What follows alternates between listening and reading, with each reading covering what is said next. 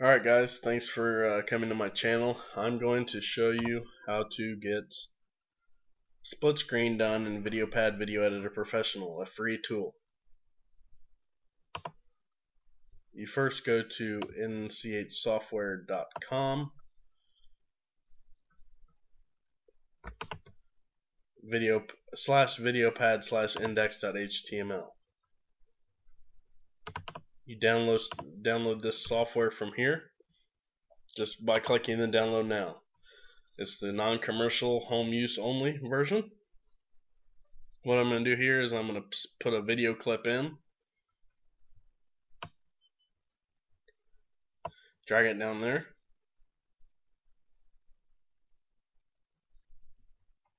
then what I'm going to do is click on this, put in sequence.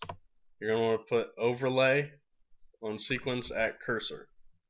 I'm going to do that again for you to show you. Overlay, put in sequence, overlay at cursor. Now here is where you edit your effects, your positioning of the split screen cam, as well as your size of it. The X and the Y is you see as I'm moving it down here, it's going to move over to the left.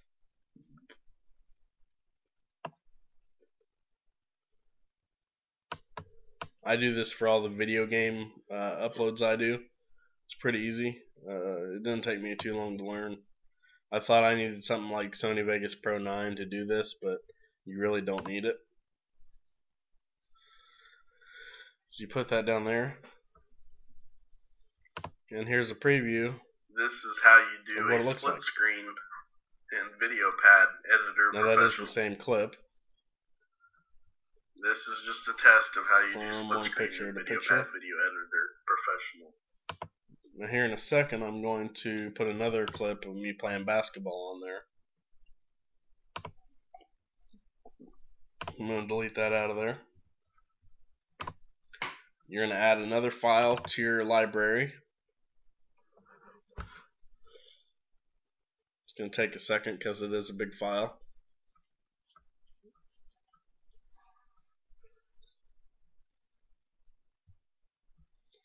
There it is. It's processing now. It's going to take another few seconds.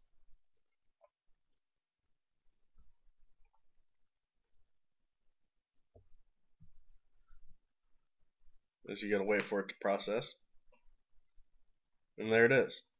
So all I got to do is right click, put in sequence, overlay at cursor. There you go. Now you're going to right click on it, go to current effect properties, move it down to wherever you want it.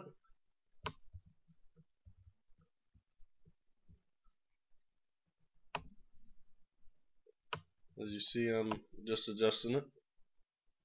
I'm going to leave it right there. Move it a little bit more. Leave it right there though. Hit OK. And there you have it. And I'm going to preview it again for you. And there it is. How you do a split screen. So it's as easy as that, ladies and gentlemen. That's all you have to do to get a split screen, two different camera pictures or capture sources in one area. So that's all you have to do. I really hope you enjoyed this video of introductory on how to do it. If you need more instructions, please comment. I'll be happy to help you. Thanks for watching. Please comment, rate, and subscribe. Thanks a lot.